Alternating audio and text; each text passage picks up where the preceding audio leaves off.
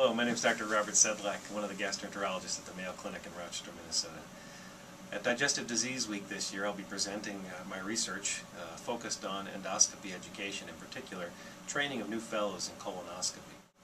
Over the past 20 years, gastroenterologists have called for more accurate competency assessment in our trainees, but there's been really no guidance as to exactly how to assess these skills, nor where the competency bar should be set. So to answer these two lingering questions, we performed a study to assess colonoscopy skills in our trainees and to better define colonoscopy competence. During this study, we've had 41 different fellows evaluated by over 50 different staff. And based on our data, we've found that it requires roughly 275 colonoscopies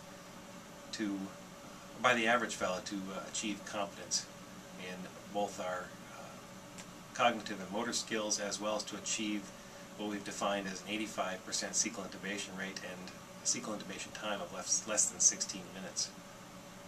Okay.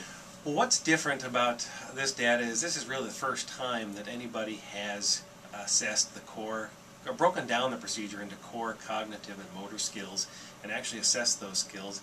And more importantly, this is the first time anybody has actually defined what the competency bars are based on statistical analysis rather than simply looking at plateaus and learning curves and arbitrarily picking a passing threshold.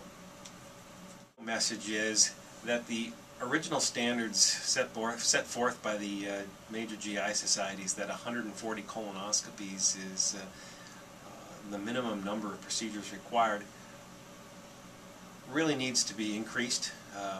And in fact, the American Society for GI Endoscopy is currently rewriting their core colonoscopy curriculum as a result of these studies, or a result of this study and others. Well, the next step in our research really is going to be to show generalization of our data. What that means is essentially, does this research done at Mayo apply outside of Mayo Clinic's walls? And so a multi-centered trial would be the next phase of this, to prove that the learning curves and data indeed apply to all trainees rather than just Mayo gastroenterology fellows.